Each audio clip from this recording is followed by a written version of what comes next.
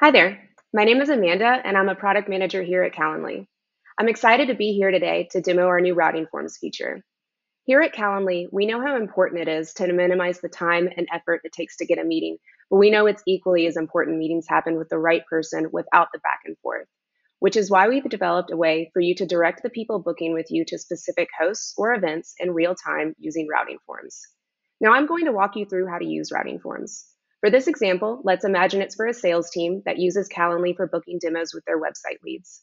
This team has certain reps that nurture small and medium sized businesses and other reps that focus on talking to larger accounts. They also have a few reps that specialize in talking to companies in the healthcare field, no matter their size. I'm going to show you step by step how they create a routing form that meets their specific team structure and process. So when you log into Calendly, go to the Routing Forms tab and click New Routing Form. I'll give it an internal name and call it Sales.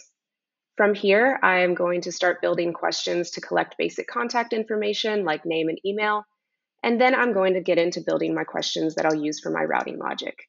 For this, I will ask for company size, and this is just a basic radio button question, and I'll make it required because this is going to be used for my routing logic. And then my second question around healthcare, and this is just going to be a basic yes or no question. And I'll make this required as well. Next, I go on to building my routing logic.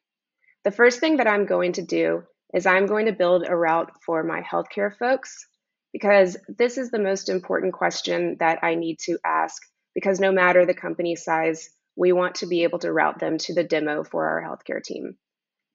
And then next, I am going to build a route to screen people by company size. If they are in this 0 to 50 category, they'll be shown a custom message instead of a booking page. And then I'm going to get into building my routes for my SMB team if the company size is 50 to 500.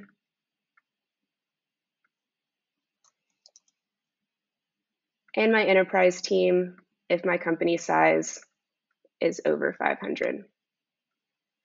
So these are ordered by priority, which is to say that when someone comes to the form, if they answer yes, they are in the healthcare field, they will always be sent to my healthcare demo. They'll be screened if their company size is 0 to 50, and then they will be sent to my various booking pages for my SMB and enterprise team, depending on how they answer this company size question. Next, I am going to publish my form, and I can share a link directly to the form, or I can embed it on a website just like a booking page. But first, I want to preview my form to make sure I've set everything up correctly. I will enter in some basic questions.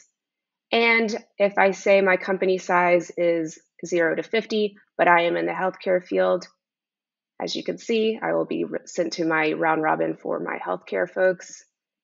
And if I am not in the healthcare field, but I have a company size of 50 to 500, I'm sent to the 15-minute demo round robin for my SMB team. And this is how you create a routing form. We're very excited to be able to roll this out to you. Thank you.